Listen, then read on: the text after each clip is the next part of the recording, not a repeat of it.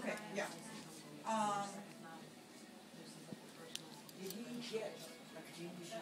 Right here. Oh, okay.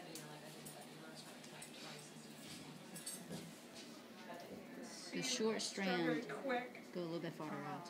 The short strand will go under the long strand to make a circle, and then I will insert my instrument over to grab it to form a loop.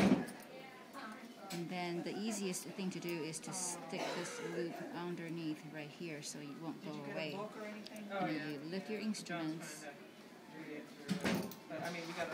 come over, hold the long strand over the circle that you have formed, and then form an X with the short one, and then you want to go into the circle. So when you're done, you have a little X inside the circle. It might be gummed up.